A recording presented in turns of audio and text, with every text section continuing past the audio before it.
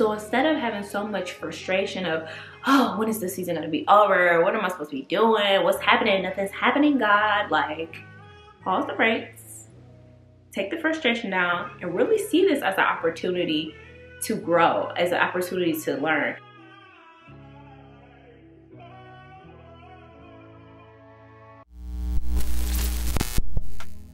Hey guys, welcome back to my channel. My name is Sierra, and here on my channel we are all about creating a life you love. So that being said, we're going to hop into today's video. Today we're going to be talking about the struggle between our plans and what God has planned for our life. And I know you guys may resonate with this, but have you ever found yourself kind of just like trying to control every little single aspect of your life? Like, all right, when I turn 24, I'm getting married. By the time I'm 28, I'm gonna have a few kids. By the time I'm 30, my life is gonna look like this. I'm gonna go to school for this, and my life is gonna pan out this kind of way based on me going to school for X, Y, and Z. But what happens when life just starts throwing you curveballs? Doors are closing, and God pretty much says, yeah, no. Like, how do you navigate that frustration between what you want for your life versus what's God's will for your life? And in today's video, we're going to be talking about the beauty of surrendering to God's will. And it is truly a beautiful experience if you embrace it. It can be scary. I know y'all seen that picture of like when the little boy is on a roller coaster with the mom, and it's like the Holy Spirit, and then it's like the boy. But like, that's how this ride is about to go. So I'm going to take you guys through a few things that can help you see the beauty in surrendering to God's word. Okay, first things first. Just because God says no does not mean it's like a hard no. It could just be a no, not right now, sis. You got some other things that you need to work on.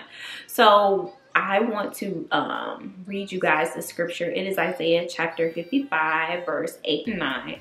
For my thoughts are not your thoughts, neither are your ways my ways, declare the Lord. As the heavens are higher than earth, so my ways higher than your ways, and my thoughts than your thoughts. So basically he's like, yeah, I'm up here and you're here. And the thing is, like, God may have something way more even grand than what we are trying to do for our life. Like, we may see, oh yeah, this person is a millionaire, let me do it this way. But God is like, yeah, but I could have made you a billionaire in way less steps and way less trying to work things out and figure things out yourself. So just pause a little bit before you be hopping and making different decisions. And I could just say, for me, a personal example is a few months ago, I had this spirit of, oh, I need to quit my job. I know y'all see so many people on the internet like saying, oh, I quit my job and now I make 6 figures a month. I quit my job and this happened. Or, oh, I quit my job and now I have freedom. Oh, I quit my job and now I can work from my laptop in Bali. Oh, I'm working poolside. Like, this is what you can do when you work for yourself. So I'm like, I was seeing all this, and all of this looks enticing. I mean, granted, we are in a world where inflation is crazy right now.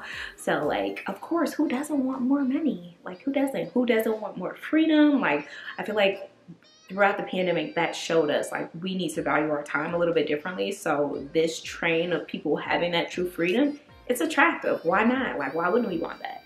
So for me, I had to call myself to God and be like, yeah, what you want me to do? Because I can't keep crying and complaining about it, because this is my life, this is my livelihood, this is how I make my money. So I went on a 7-day liquid fast because I needed answers, and I need to hear him loud and clearly. And sometimes that is the answer. You have to fast to hear him.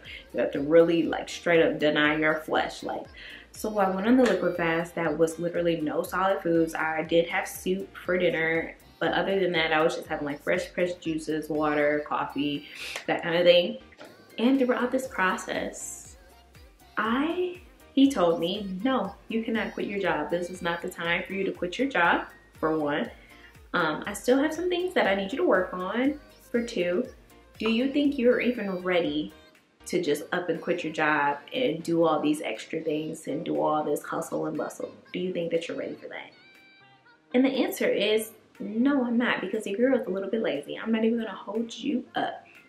The fact that I work a job that is not hard for me and I make 6 figures plus a fat bonus every 2 weeks, like I'm getting my paycheck every 2 weeks, and it doesn't matter if I have to do a whole bunch of work this week and a little bit of work this week. Either way, what I do each week, I'm getting paid the same amount of money. Versus if you're like full-blown entrepreneurship, it's like you gotta hustle and bustle for that money, unless you have like, you know, sources of passive income. Now, people do have sources of passive income, but like to even get that started, you gotta do a little bit of hustling and bustling. So he's like, are you ready for that? And I'm like, yeah, I really don't know. So I am not looking at God's rejection and saying no. I'm looking at it and saying like, hold on, sis. Work on these flaws and other things that you have going on right now, because you need to grow. You need to understand that my timing is a better timing than what you think is best for your life. So go ahead and just kind of listen to me right now. So I want to encourage you all to really understand his timing instead of going on like what society is telling you. Society is like, you need this money and you need it now. You need this freedom and you need it now. You need this Benz, you need it now. You need this mansion, you need it now. Like, God is a restorer of time and things. So like, don't have that FOMO of that fear of missing out on getting all this stuff immediately, because God is a restorer and he can give you that plus more in the right time. 2, a season of pruning. So a season of pruning is a season where you really have to grow and like learn stuff. So like I mentioned before, he told me like you still have some things that you need to work on right now. So there is a scripture in the Bible that I saw during my time of fasting, and it's John 15 verses 1 and 2. It says, I am the true vine and my Father is the gardener. He cuts off every branch in me that bears no fruit, while every branch does bear fruit, he prunes so that it will be even more fruitful. So while God is literally shaping you and taking the things out that aren't bearing any fruit, he's keeping the things that are strong in you to make them better so you can produce better things. So take that as a season of, oh, he's molding me and he's shaping me into the person that I need to be. So instead of having so much frustration of, oh, when is this season gonna be over? What am I supposed to be doing? What's happening? Nothing's happening, God. Like, pause the brakes, take the frustration down, and really see this as an opportunity to grow, as an opportunity to learn. And instead of being so mad, just simply ask like, you know, God, I'm frustrated. I'm tired of waiting. Can you help me know what I'm supposed to be learning in this season so I can take advantage and be grateful for this season?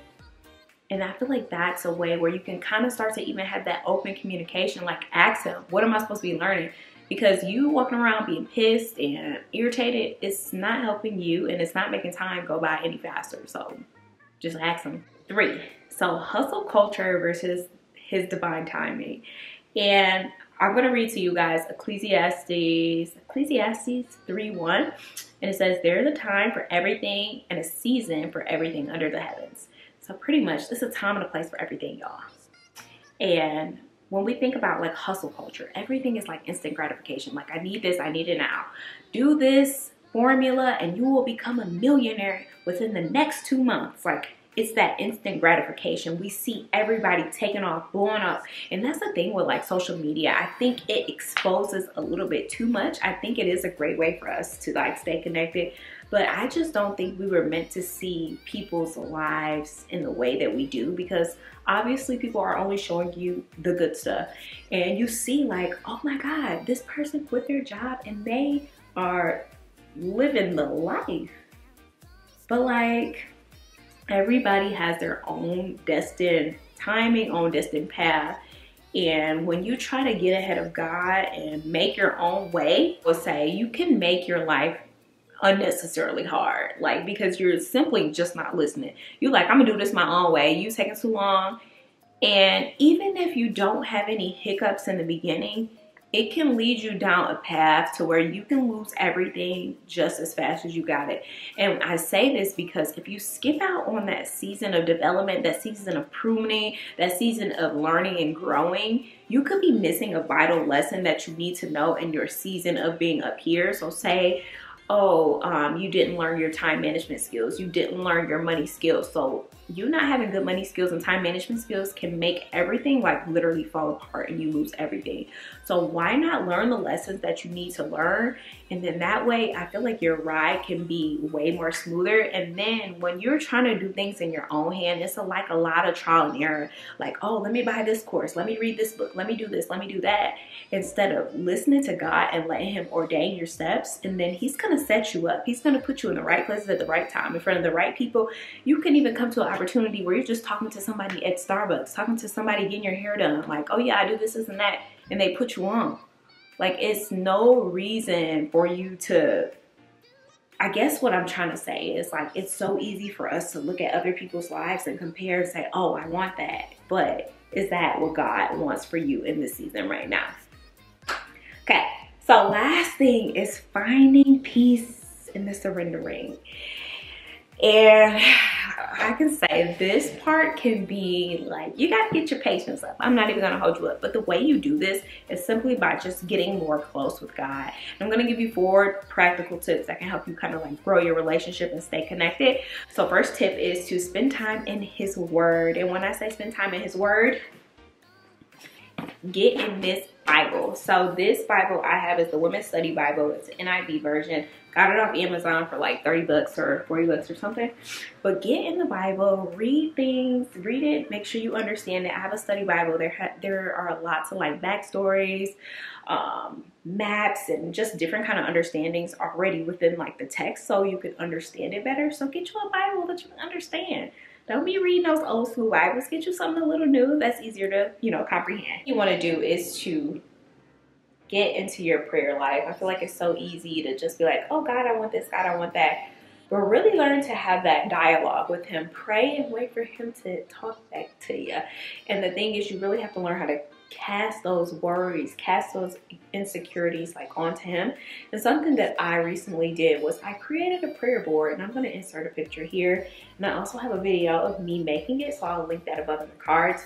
But what I've done with this prayer board, I'm able to actually write the things down that I'm looking for God to answer. If I'm looking to cast off those insecurities, those worries, like, oh, I need money, or oh, I need more time, or oh, I need this, put them in an envelope, pray over them. And then once God begins to answer those prayers, you can take them out and put them into the answered prayer list. And the thing is, like, you are literally living in an answered prayer right now. Like, I remember praying to be in Texas, praying to be in this job, praying to be in this beautiful apartment. And it's like, you have to stop and smell the roses sometimes. So it's like, I would say pray and don't really think about the how. Like, it's not your business to figure out the how. It is up to God to ordain those steps for you. So you trying to figure out and work backwards and figure it out, it's just stressing you out. Don't do that. Third thing would be to seek wise counsel. And I would say it's easier like if you have like a good church around you. At my church, they have life groups, small groups. They have a young adults ministry, marriage ministry, singles ministry, man church, women church. Like, it's literally some place for everybody to be. And so you don't have to walk alone, and you're around like-minded people to where you can get, advice and what you should do, or people who will literally rally around you, pray with you, intercess. So I indeed have a little bit of a brain fart there. The word is intercede. I think that's the word. Intercess on your behalf. So be praying on your behalf. So like, those are the kind of people you want to be around in these seasons of your life. Just in general, you want to be around them. And then the last thing, but probably the most important thing, is learning to fast. And fasting can be tricky. And I also feel like the moment you say you're going to fast, it becomes super hard. Like, that's the moment where you're just like, oh my God, I'm so hungry. Oh my God, I'm itching for social media. And it's like, sometimes you literally have to sit down and be like, God, I'm not moving until you tell me an answer, because I need to hear you.